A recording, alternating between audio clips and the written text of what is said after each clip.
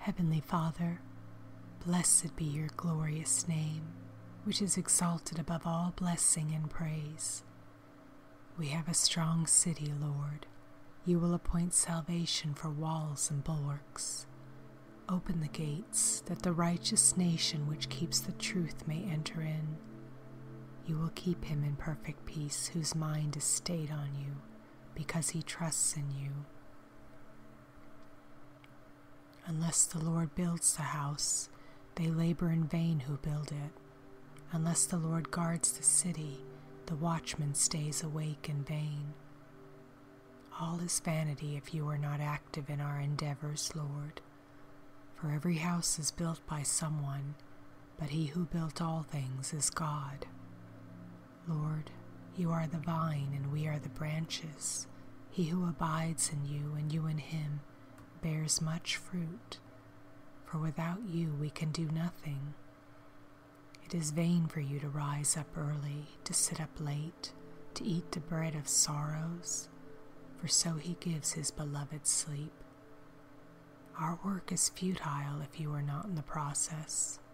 You provide our shelter, security, and food. Without your blessing, all is accounted as nothing. For the blessing of the Lord makes one rich, and he adds no sorrow to it.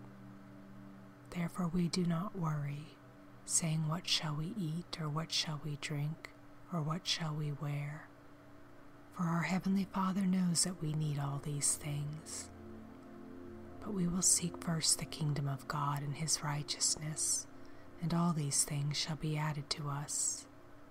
Yes, we will humble ourselves under the mighty hand of God, that he may exalt us in due time, casting all our care upon him, for he cares for us.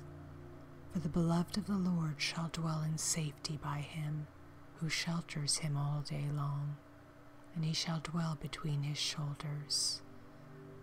Behold, children are a heritage from the Lord, the fruit of the womb is a reward.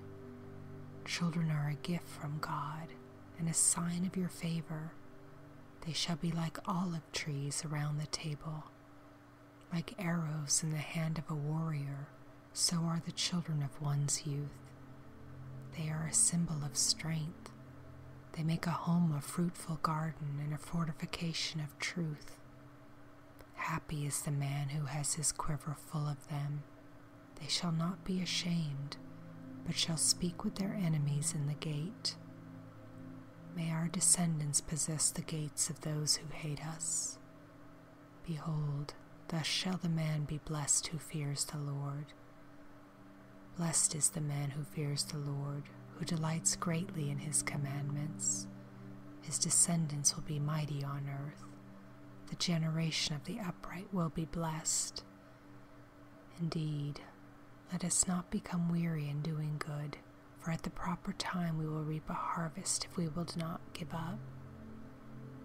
Our eyes are upon you, Lord Jesus. In your mighty and marvelous name we depend on and praise.